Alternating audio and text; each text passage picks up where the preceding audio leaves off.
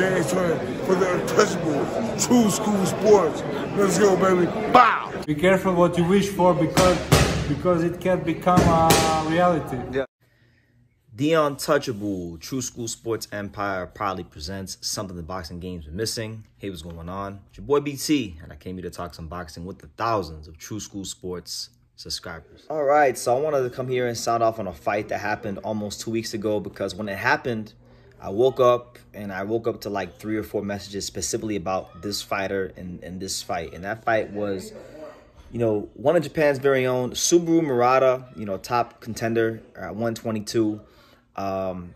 He took on a fighter named Kaito Yamasaki, who was 9-0. So you had 8-0 against 9-0. 2 fighters squaring off for the WBO Asia Pacific Super Bantamweight title. So that, for those of you who don't know, for all the verbiage of these titles, that's a regional belt that they give to fighters. If you win that belt, it fast tracks you to get into the top 15 of the WBO rankings. So very important fight for the development of both these men's careers. And as far as the fight itself, it was a good fight. A lot of exchanges. I thought Subaru Murata, for the most part, was doing a good job of even in the rounds he was losing, I still felt he had control of the fight with his feet, because he seemed to have a bit more foot speed and movement, so he could dictate more in the ring. Yamasaki kind of needed Murata to be right there for him to land that big chopping straight right hand, right? And so Murata dropped Yamasaki very early in the fight. And, it seemed to be like a normal Subaru Murata fight. And then in round 7, Subaru started getting very defensively reckless, kept his head on the center line, and he got clipped with a right hand that dropped him. And he tasted the canvas for the first time in his career.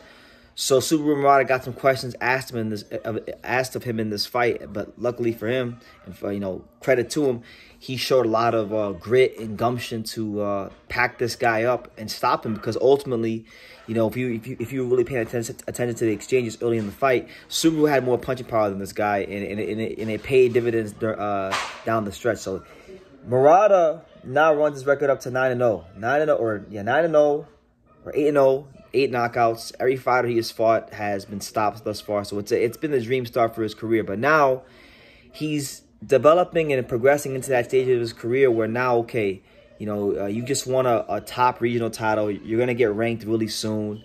He's not ranked in any of the sanctioning bodies yet, but he's going to be. He's 17 on BoxRec. So he's right there to start taking those important key step-up fights at 122, With the way they're moving him, by the time I think he even gets into title contention, like true title contention, Naoya Inoue will not be there anymore. So he could be in the running for fighting a vacant belt or something like that.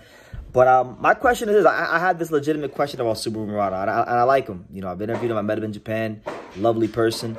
But my legitimate concern for Subaru is that, thus far in his career, everyone he's fought, they haven't been able to stand up to the punching power for the duration of a fight. This guy showed a bit more resistance. This last guy he fought showed a bit more resistance and even dropped him, and he still stopped him. What's going to happen when, maybe he gets hurt earlier in the fight, or they can stand up to the power? Can Subaru Murata find another way to win when the punching power isn't working for him?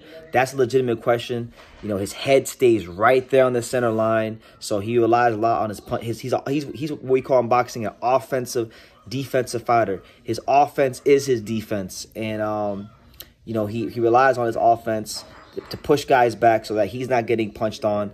And also he's got pretty quick feet, good feet for a guy at 122. And yeah, so my thing is, like, look at 122, you look at some of the guys he's ranked in and around. Right now he's number 17 on BoxRec. So if you look at the names that are around him, they're good fighters. Right there at 15 is TJ Doheny.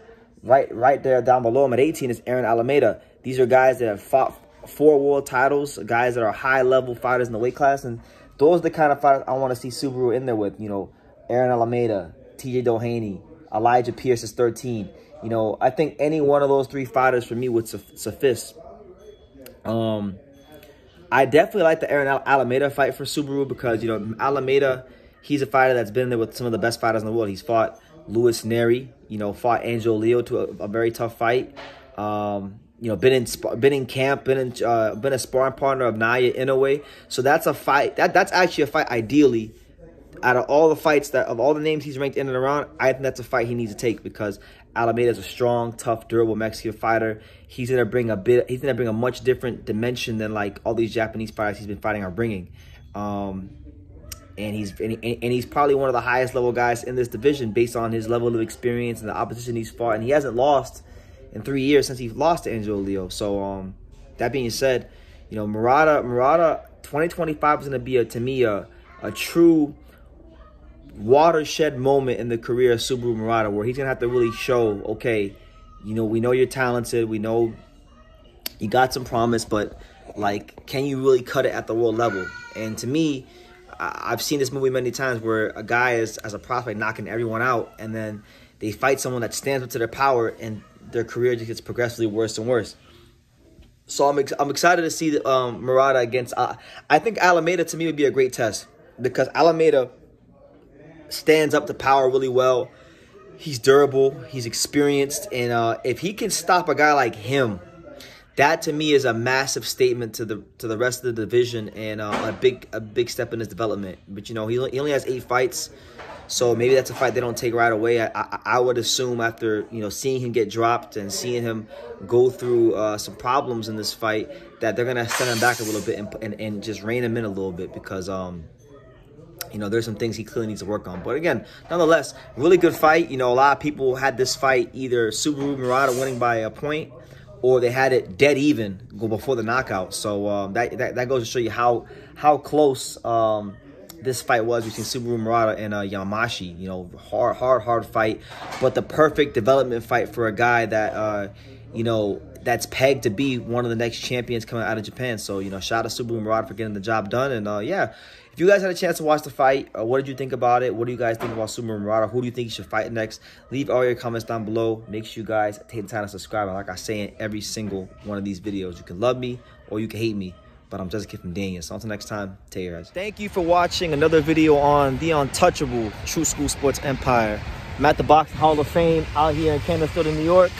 And for more great boxing content just like this video, make sure you click and subscribe right over here.